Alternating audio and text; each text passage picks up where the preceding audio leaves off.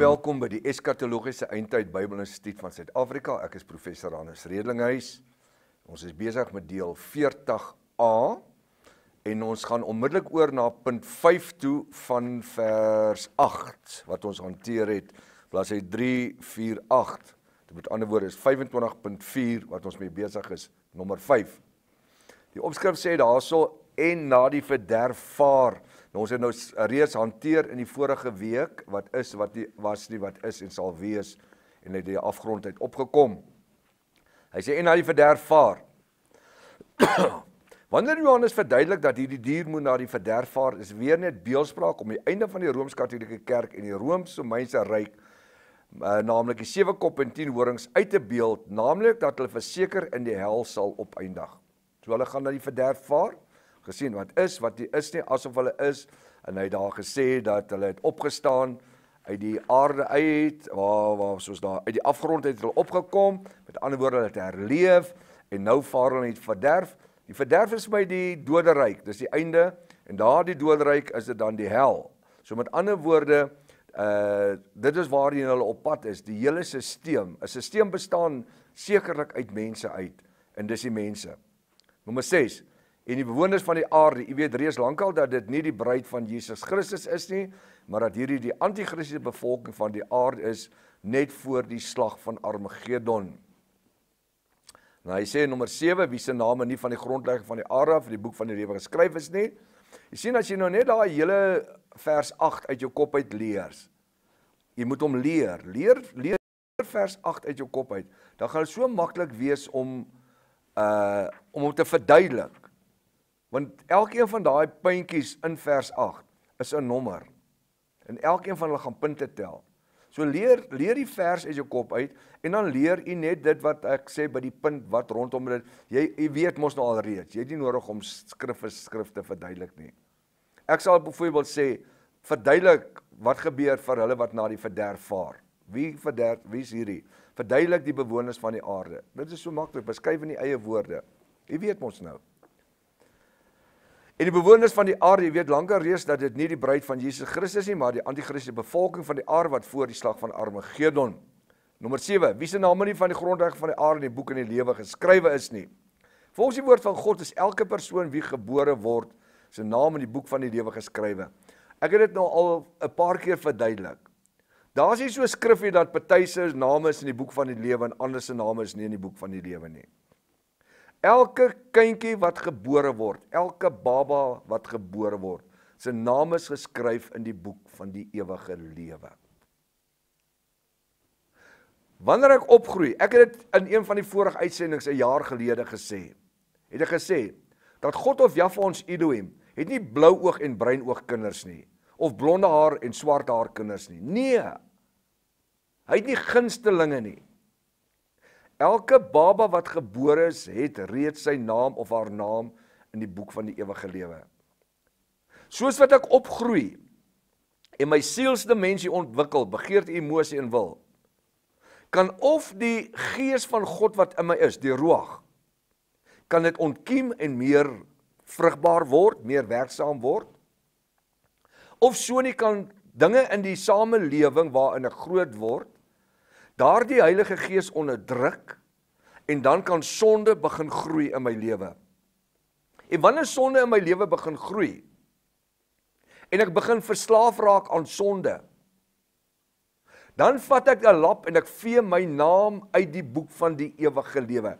Ek sê altyd, ek sê vir my gemeente, ek sê vir hulle, die Vader het nog nooit iemand se naam uit die boek van die lewe uitgevee nie. Inteendeel, het hy soveel omgegee dat Yeshua sy lewe kom gee het, deur sy bloed vir ons sondes te kom betaal. Hy gee om vir elke een, ek self, deur sonde en ongeregtighede toe te laat in my lewe, vee my naam uit die boek van die ewige lewe. So wanneer hy sê, mense wie voor die grondlegging van die aarde af sy name nie in die boek van die ewige lewe was nie, beteken dit, dat nie dat daar is mense wat verdoem is tot die hel, voor hulle gebore is nie. Elke een het 'n regmatige kaart. Dis beeldspraak wat daar geskryf staan. Soos ek opgroei, en ek in my sonde van 'n ordentlike kind verander in 'n sondaar. Dis kom ek 'n haartjie in my neus en my snor wat bietjie juk.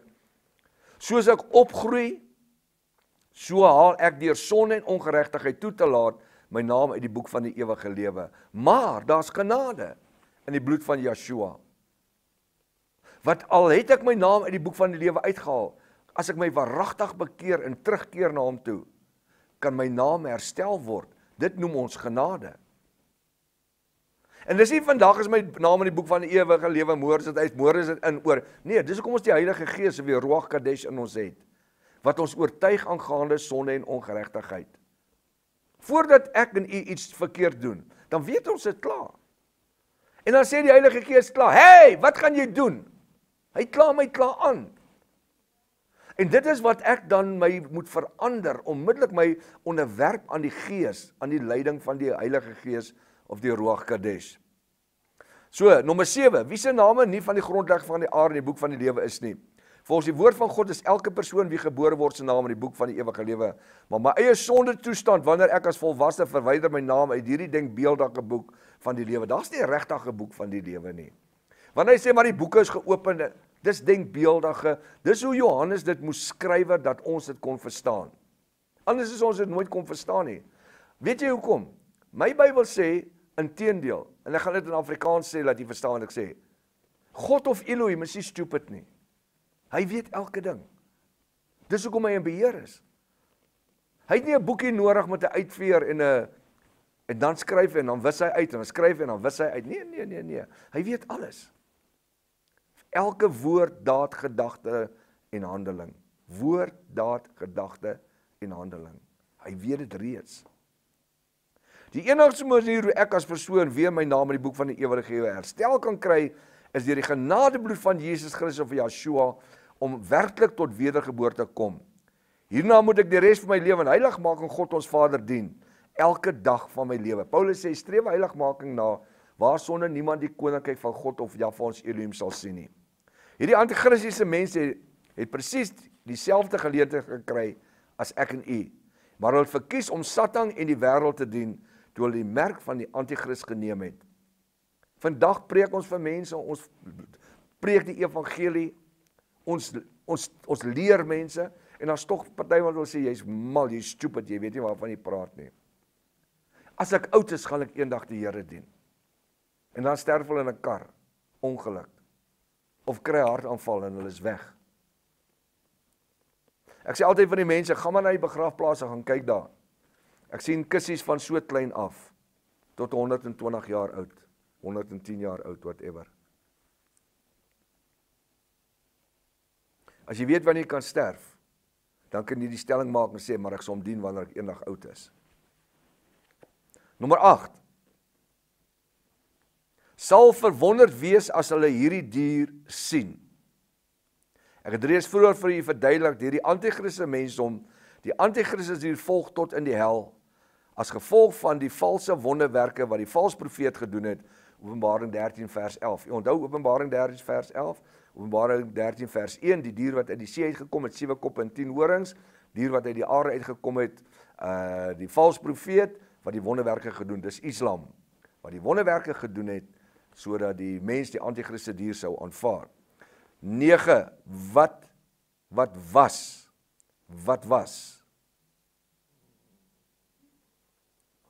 Omdat u gewoon Afrikaans verstaan, weet u reeds wat hierdie gedeelte na verwys, naamlik punt 3, wat was? Hy was reeds gewees, al voor Yeshua gebore is.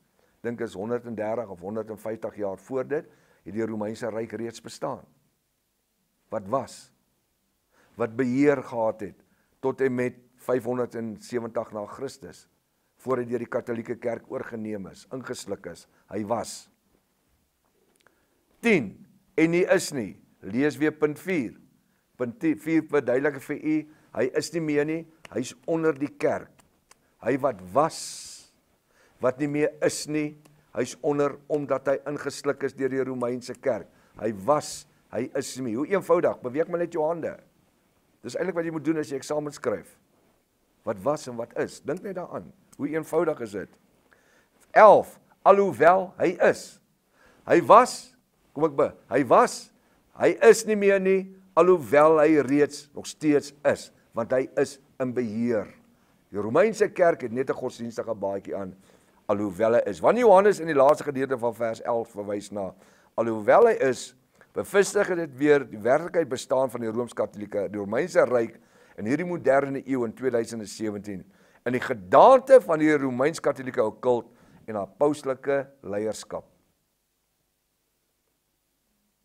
Hoekom gaan president Trump in die laaste fase van sy besoek aan die Islam geloof en Mekka, en dan natuurlik die Palestyne en Israel, hoekom het hy na die paus toe gegaan?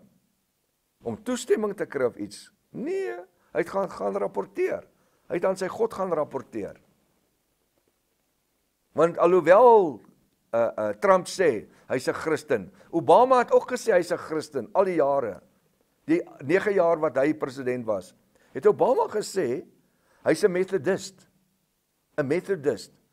en toe Trump in die Withuis intrek, toe moes hy ouens kom kry om die gebedsmaatjies en al die goed, die geskrifte goed teen die mure, hulle het alles net so gelos. Obama het dit nie eens weggevat nie. Hy het gehoop dat Trump sal sommer daar op hy selfde maatjies bid. Want Trump maak asof hy 'n verskriklike Christen is. Maar as hulle 32 en 33 graad vrymesselaars is, dan sweer hulle op die Koran. So moenie worry oor die gedaante waarmee hulle kom nie. Hulle sit hulle hand op die Koran, nie op die Bybel nie, Christen Bybel nie. Om 'n 32 en 33 graad vrymesselaar te word, is juis om die bloed van Christus weg te sweer. Kry my boek, Vasgevang in die Antichrist-sisteem. Dan gaan jy sien hoe werk die Katolieke sisteme.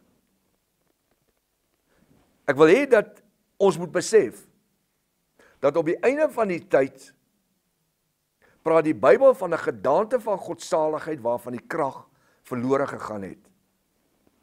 En ons moet ons nie blind staar teen wêreldleiers se praatjies en so mooi gebaartjies en aggressiewe houdingkies so goed nie. Meet dit by die woord. Alles wat gebeur, meet dit by die woord. Die standaard vir ons as wedergebore bruid van Yeshua is die woord. Daar's niks anderster as die woord waarteen ons hom kan meet nie.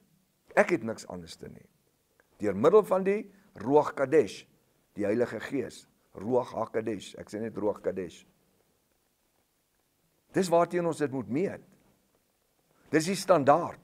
Die Bybel vir my is die standaard. En as dit nie kwalifiseer aan die standaard nie, dan skiet ek dit af en ek wil met dit niks te doen hê nie. En weet jy wat, dis nodig dat ons ook aggressief wees in dit wat ons glo. Dis hoekom die godsdienstwêreld lyk soos hy lyk. Dis hoekom nie meer sonde gepreek word vandag nie. Dis hoekom daar nie meer 'n standaard van heiligmaking is in kerke vandag nie. Ek het nou die dag,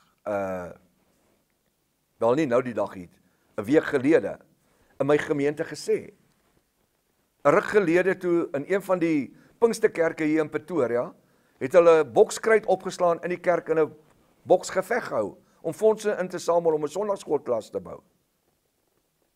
'n Ander kerk het 'n wynfees gehou, 'n auction binne in die kerk, om fondse in te samel vir een of ander in die kerk.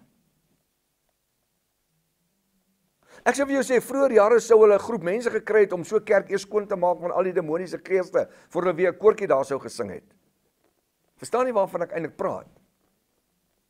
Vandag is sonde nie meer sonde nie. Reg vandag is verkeerd en verkeerd is reg.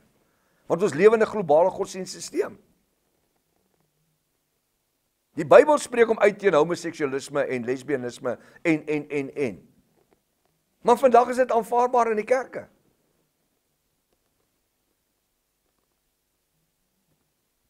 Ek het niks teen iemand anderster nie.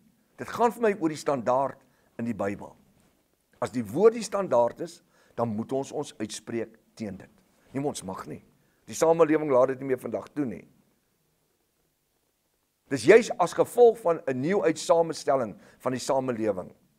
'n agnostiese nieuwheids lewenssysteem. hoe alles funksioneer. En die woord van God of Jahwe my Elohim is so afgewater vandag. Dan kom ons, dan sê ons, maar ons staan gelyk met die Islam geloof. Ek ken 'n klomp Islamiete, want in die winkelkompleks waar ek is daar 'n klomp Islamiete, Pakistanners en. En ek deel met die ouens op 'n daaglikse manier, want hulle winkels is reg oorkant myne. En op die einde van die dag, wanneer hulle vir my sê dat we worshiping the same God, dan sê ek nou, sorry, you don't understand it. I don't worship Allah, I worship Yeshua, or I worship Jesus. Laat hy verstaan waarvan ek praat. Ja, but he's also a prophet. Ek sê, no, he's not a prophet. Ek sê, he's God revealed in the flesh. Ek sê, ja, Prophet Muhammad, has he risen from the grave? Or is his grave still in Mecca? No, his grave is in Mecca. Ek sê, that's why you must go to Mecca once in your lifetime, to put your hands on the grave. Yes, that's what we must do. By Ramadan, dan gaan hulle Mecca toe, Desember maand, November, Desember. Dis waar hulle miljoene van hulle vertrap. Daar is al hoeveel duisende van hulle dood daar. Hy moet net sy hand op daai traliewerk van die graf lê. Dis 'n pelgrimstog vir hom. En dan sê ons, nee, maar ons aanbid dieselfde God. Ons aanbid dieselfde God, man. Dan sê ek vir hom, yo, Mohammed, have not risen from the grave. Ek sê, Yeshua, or Jesus, has risen from the grave. He's alive, he was not a prophet. He was God revealed in the flesh. He was God himself. En dan verstaan daai ou nie, hy skud sy kop. Maar hoeveel kere as die ou sê, ja, but we worship the same God, dan sê ons, ag, dis alright my opel, net ter wille van vriendskap. Nee, dis nie ter wille van vriendskap nie. Ons kan nie in die samelewing waar ons is, sê ons in die Hindoes aanbid dieselfde God, en die Boeddhiste aanbid dieselfde God nie. Daar's 'n verskil, man. Boeddha is van hout gemaak, hy's gesny. Kyk wat sê die Bybel, hulle sê hulle vat die stuk hout, en hulle kerf vir hulle gooitjie daar uit. Dan vat hulle dieselfde hout wat daar oorgebly het, en hulle maak 'n vuur, en hulle bak 'n brood. En dan vat hulle daai selfde hout, en hulle maak 'n vuur, en hulle maak hulle self warm. En as hulle self warm gemaak, dan val hulle voor die ander stuk van die hout, dan aanbid hulle hom. Boeddha beelde. Dan sê ons, dis almal dieselfde God. Dis nie dieselfde God nie. Dis hoekom hou ek eers van die woord God nie, want God beteken voorwerp van aanbidding. Enige ding kan 'n God wees, voorwerp. Hy het 'n naam, die Vader het 'n naam. Wat is die Vader se naam? Wat is die Vader se naam? Dis hoekom so belangrik is in die 3de jaar, dat ons by hierdie goed moet deurkom. Dat ons in kennis kan wandel, en nie met skil op ons oë nie. So met ander woorde, alhoewel hy was wat nie is nie, wat sal wees, hy het uit die ou grond af opgestaan, en hy bestaan vandag, hy is 'n werklikheid. Dit alles het te doen met die Rooms-Katolieke kerk en die Romeinse ryk, wat vandag die aarde beheer met 'n pauslike baadjie aan. As jy nou teruggaan en jy gaan lees nou weer Openbaring 17 vers 1 tot vers 8, dan glo ek dat jy hom lees met 'n verligte gesig, omdat jou oë oopgegaan het. En dan dank jy die Vader vir die voorreg dat jou oë kon oopgegaan het. En geen kerkdogma mag dit ooit weer toemaak hê. Goed, nou kom ons by 'n baie interessante gedeelte. En hierdie wat ek hier gaan hanteer is uiters belangrik. Ek wil amper vir jou sê, ek wil vir jou sê, vat maar jou rooi pen en merk maar weer rooi. Weet ek is net bang net nou sê mense, maar ek gee my hele eksamenvraestel weg voor die tyd. Nee, ek wil hê jy moet weet. Jy moet elke skrif in Openbaring moet jy ken. Dit help nie ons praat oor Mickey Mouse goedjies nie. Slain in the spirit, en roll in the spirit, en laugh in the spirit. Sien waaroor dit gaan, is Mickey Mouse goedjies. Ek wil jy moet die woord ken. Jy moet die woord ken. Ek noem daai goed spiritual gimmicks. Kom ons kom by die woord. Kom ons by die woord. 25.5, die 7 berge, vers 9. Hier kom die wysheid te pas. Hy sê, hier kom die verstand van wysheid het. Hy sê, hier kom die verstand wat wysheid het te pas. Iemand wat verstand het, om die wysheid te verstaan. Die 7 koppe is 7 berge waar die vrou op sit. Nou, wanneer hy sê die 7 koppe is 7 berge waar die vrou op sit, het verskillende kerke vandag verskillende dogmatiek oor hierdie 7 berge. Eerstens, wie is die vrou? Openbaring 17 vers 1. Die Babyloniese hoermoeder. Nou moet ons sien wie is die 7 berge waarop sy sit. Wanneer ek vers 9 lees, vind ek onmiddellik dat Johannes ons aandag vestig, dat ons die verstand van die wysheid moet toepas. Hier kom die verstand van die wysheid te pas. Hier kom die verstand van die wat wysheid het, te pas. So die ou wat die verstand en wysheid het, hy gaan dit nie verstaan nie. Die verstand van die wysheid moet toepas. Johannes sê vir ons, maak seker dat dit wat julle lees, en hoe julle dit interpreteer, volgens die woord van God of Jahwe ons Elohim is. Moenie enige ding toepas nie. Jy moet die verstand hê om die regte goed toe te pas. Nommer 2. Die 7 koppe is 7 berge waar die vrou, naamlik die Rooms-Katholieke okkult, op sit. Nommer 3. Omdat nie alle predikers bereid is om hierdie Rooms-Katholieke okkult, wat haarself 'n Christelike kerk noem, by haar naam te noem nie, word daar reeds vir eeue deur baie sagtens gestel, en dit is dat hierdie okkult nie die antichristiese dier sal beheer nie. Baie kerke wat aan die SA Raad van Kerke behoort en Wêreldraad van Kerke, hulle sal nooit vir jou sê dat hierdie Babyloniese hoermoeder, die Rooms-Katholieke kerk, is die antichrist nie. Want hulle kan nie, want daai pastoor en daai predikant nie 'n jobbie verder nie, en hy kan nie meer brood koop nie, en hy kan nie meer 'n lekker kar ry nie. Hulle is vasgemaak aan die SA Raad van Kerke en Wêreldraad van Kerke. Nou hulle sê, maar dat sy eerder volgens vers 9 7 berge is waarop die stad van Rome gebou is. Ek het hoeveel keer in my lewe gehoor dat pastoor en prediker sê dat hierdie is 7 berge, koppietjies, waarop Rome gebou is. En dit is so. Die stad Rome staan op 7 koppe. Maar dis nie die 7 berge wat hiervan gepraat word nie. Ons is besig met die beeldspraak. En dis hoekom die pastore vir eeue lank nie beeldspraak kon interpreteer nie, en predikante nie. Maar dat sy eerder volgens vers 9 7 berge is waarop die stad van Rome gebou is, want hulle vir eeue nie verstaan het, is die feit dat die boek Openbaring in beeldspraak geskryf is. Hierdie 7 berge volgens beeldspraak is eintlik die 7 koppe of koninkryke wat deur hierdie geestelike okkult beheer word. Die dier het hoeveel koppe? Openbaring 17 vers 1. Hoeveel koppe?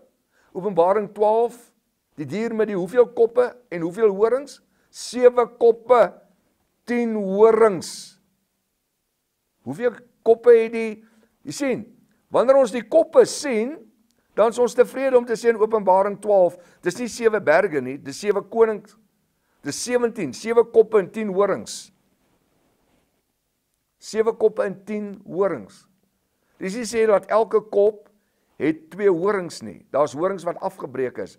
Dis hoekom daar net 10 horings tussen 7 koppe is. Anders moes daar 14 horings gewees het. Want 'n bok het gewoonlik 2 horings. Maar elke bok van daai 7 koppe het nie 2 horings nie, daar's horings afgebreek. Gaan kyk daar in Daniël, waar hy sê dat van die konings word uitgerek en dan kom maar 'n klein horingkie, die antichrist natuurlik. Ons het reeds deur dit gewerk. Daniël 7. So, wie is hierso? Wat hulle vir eeue lank nie verstaan nie, is die feit dat die boek Openbaring in beeldspraak geskryf is. Hierdie 7 berge volgens die beeldspraak is eintlik die dier se 7 koppe. Of die koninkryke wat deur die geestelike okkult beheer sal word, Rooms-Katholieke kerk. Kyk nou na die volgende versgedeelte, hoe word presies dit wat ek so pas verduidelik het, weer deur God se eie woord bekragtig. 25.6, 7 konings. Die Bybel sê dit. Dis nie prof Hannes Redelinghuys se teologie nie, die Bybel sê dit, vers 10. En hulle is 7 konings, ek sê in hakkies, of regerings, want ons werk nie vandag meer met konings nie.